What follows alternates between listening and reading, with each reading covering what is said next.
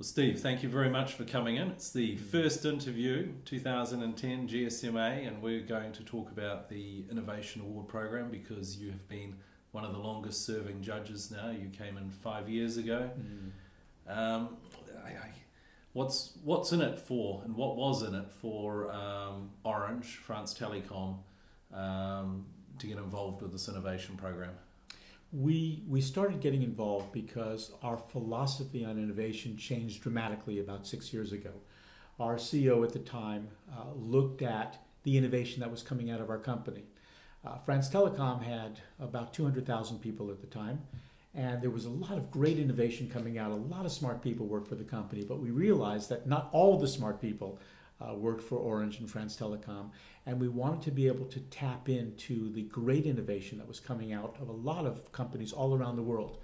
And the best way to do that was to get involved with the GSM Association, who were creating the awards around mobile innovation, tapping into innovation coming from the Far East, from the Middle East, from Europe, from America, from all over. And it was a great way for us to harness that. Okay, so it in fact dovetailed into your mission in Orange at that time. What have you seen change over the last 5 years in terms of the types of company? Types of companies varied quite dramatically. Great technology being created on new antenna technology all the way through to security services and applications, a great green technology that's evolving as well. So there's a lot of very, very different technologies that we've looked at over the years. And I think that's just been an evolution of what the customers are requiring and what I believe the trends in the industry are driving. And in terms of changes for priorities of Orange France Telecom relative to this program over that time?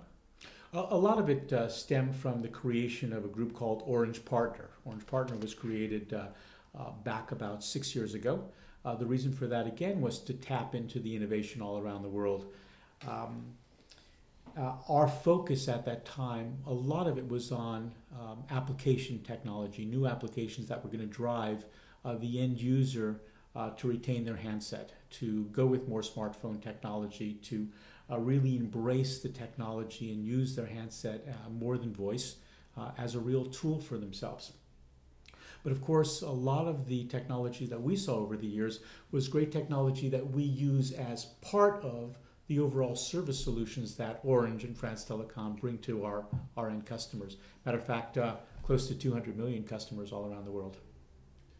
Okay, and in terms of the profile of companies that actually are up for these awards or can enter, is it just small startups, or can large companies get involved in the program as well? It's mainly small startups or companies that have been established and medium-sized businesses who have brought technology to the market and have new and innovative ideas that they want to share. But some large companies, of course, get involved too, although there is an avenue through the regular GSM Awards that are held here at the Mobile World Congress. But the mobile innovation side was really to try to take a look at that new innovation coming out of the startup community. And I think it's been quite successful. Now, you've been living in Europe a long time, despite the accent. You've just moved from London back to New York, and in fact, you've taken up a new position. I have. I'm now responsible for group marketing in North America. One of the main goals will continue to be looking at innovation, but innovation coming from companies out of North America. We're also trying to understand the best practices that come out of that region and territory as well, so that we can share that with our 26 different operating companies around the world, so that we can create better tools and better services for our customers overall. Okay, well, good luck with the 2010 year and the new job, and thank you very much for your time. And thank you very much.